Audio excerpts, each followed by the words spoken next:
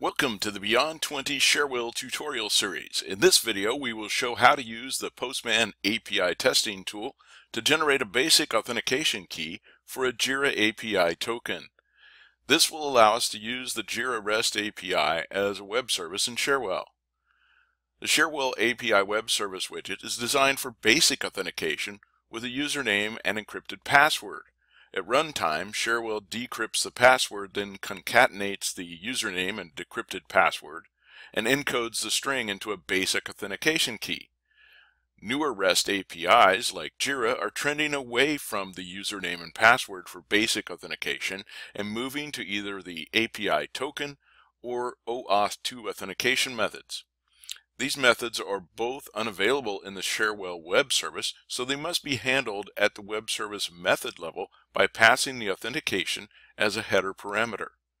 The data for the authentication parameter is then added at runtime when a one-step calls the web service method. Before we continue, be sure you have already generated an API key for a valid user account that has the proper permissions for your Jira web service. There are various tools available on the internet to generate encoded API authorization keys from an API token.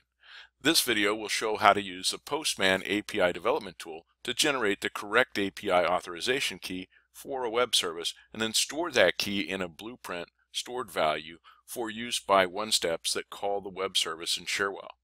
Postman is a free app available at www.getpostman.com.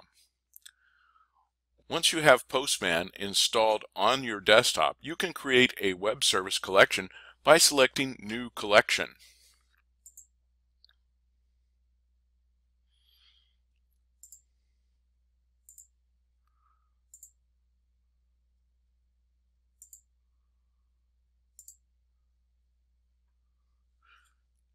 Give the collection a descriptive name and add any text you want to the description field.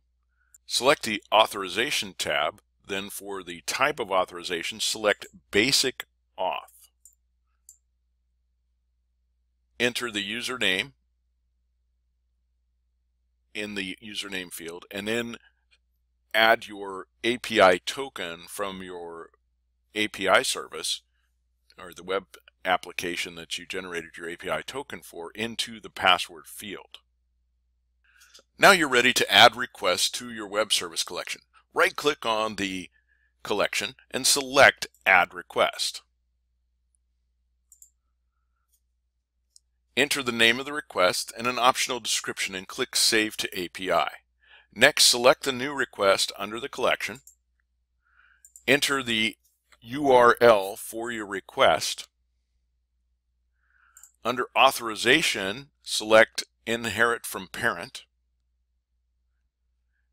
If you have a body that needs to go into the request, you can enter it there, but in this case we do not have that one.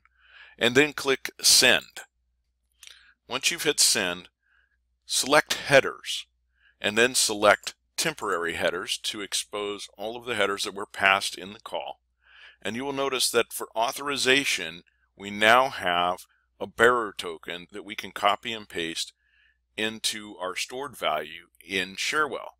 So we will take this value right here, this entire encoded value, we will copy that,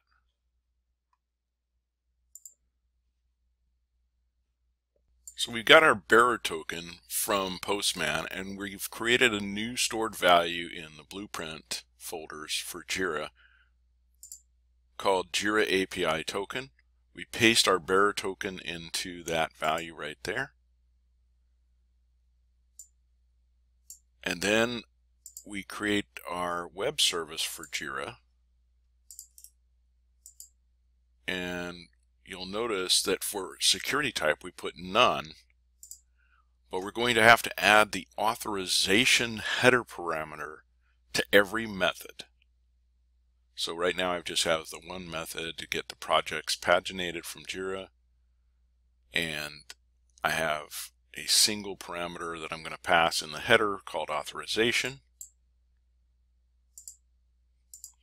And then I have a one step to get the Jira projects. And in that one step, when I call Jira, the method asks me for the authorization, and what I do is I place that Jira API token into the one step at the runtime.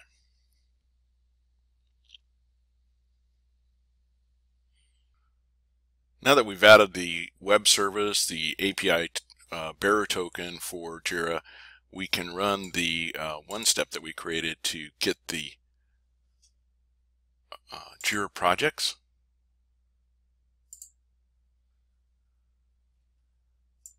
And as you'll see, that just returns the list of Jira projects. So just to review, in order to use a web service that requires a basic authentication with an API token, you cannot use basic authentication in the web service call itself.